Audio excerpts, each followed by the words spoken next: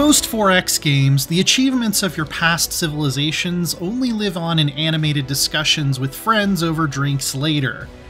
Your Gandhi from a previous campaign in Civ isn't going to come through a portal and save the day in a later one, with the scars of a nuclear war against Alexander the Great still marking his slender frame.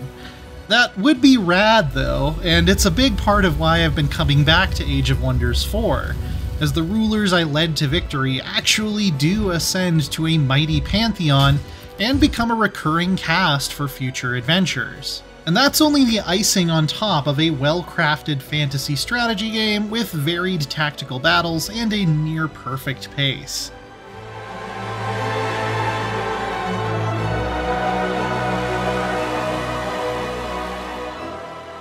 Rather than telling a story of many alternate Earths or distant galaxies, starting over on a fresh map is baked into Age of Wonders 4's lore, where powerful sorcerer kings teleport between many different realms in their quest for power and glory. And the way this encouraged me to think about a given run as a more digestible, if not exactly bite-sized, 6 to 12 hour sprint helps to build the sense of lasting investment in the progress of my pantheon. It's a great way to do account level progression that doesn't feel forced, artificial, or over-monetized. At least in the review build, I didn't spot any sneaky microtransactions. The tendency lately to add them right after launch has put just about everyone on notice for me, but so far so good. Along the way, you can unlock neat new stuff from ruler cosmetics to functional combat items, to challenge maps like this frozen wonderland ruled over by a Chronicles of Narnia-esque ice queen that I really liked. And in addition to being very respectful of your time, these themed, story-based realms feel significantly different from just dropping into a standard 4X map with conquest, development, and research-based victory conditions, which you can also do with tons of interesting customization options. Often, the victory condition in a story realm is to complete a series of quests, culminating in a showdown with a memorable antagonist. I had such a good time with these, I almost found it hard to go back to the more traditional style of play.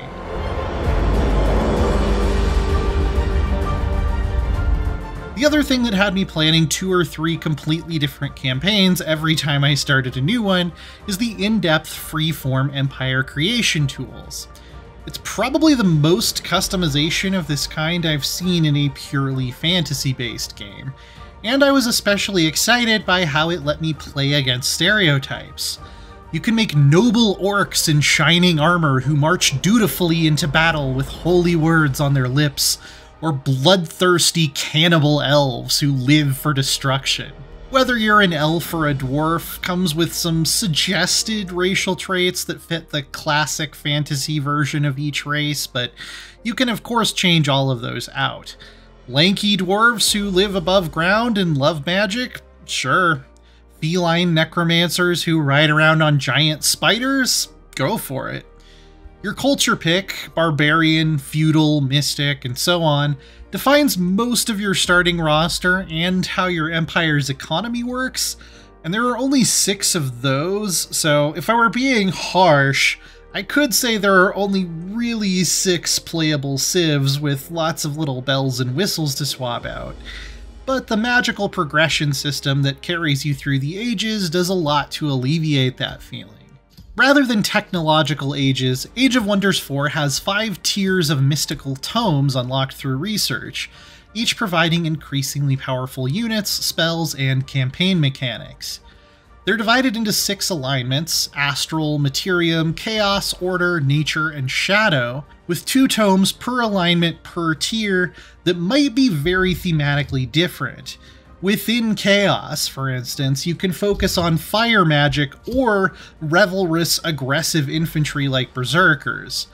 Doubling down on one affinity or mixing and matching are both very viable, creating a practically absurd number of combinations for what your race might become by endgame. I especially love the racial transformations at certain tiers, which might turn your people into plant hybrids who can move much easier through forests, or frostlings who can build farms on snow. The cold never bothered them anyway.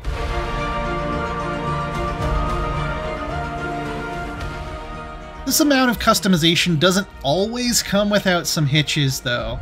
Remember that cool Ice Queen map I mentioned? I made a badass race of wolf-riding frost Vikings to tackle it, but I found that its provinces were often affected by a modifier called Arctic Blizzards that isn't visible in any way on the map, and it blocks your units from healing even if they're parked in your capital city.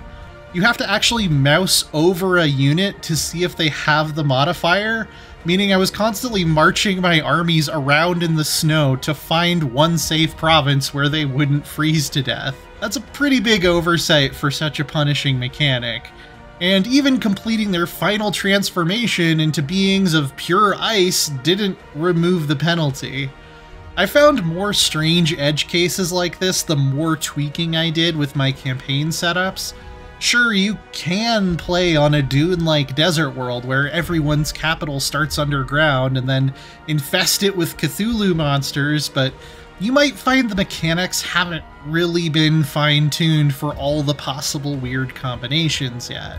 The tactical battles, which take place on their own maps, aren't quite as exemplary as the strategic core of Age of Wonders 4, but they are just as fast-paced and can offer some seriously satisfying challenges.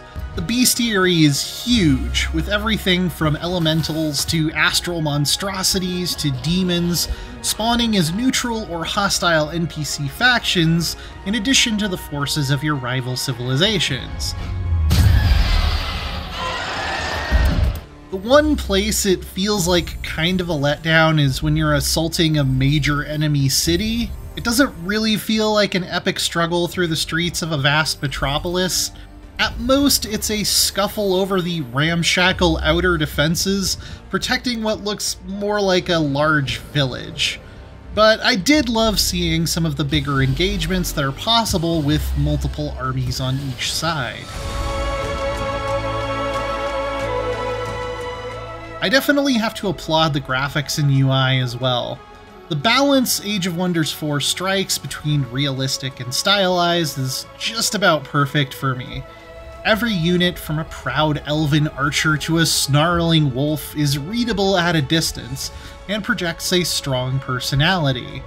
The maps all look great, whether you're starting in a serene meadow or on some alien-looking astral plane. There's quite a bit of customization for your leader and units as well, and the interface panes are well organized, nice to look at, and easy to navigate. Nested tooltips make it easy to get just as much information as you want, and sometimes figure out what the hell the narrator is talking about when they bring up some lore concepts from other games in the series you may not have played.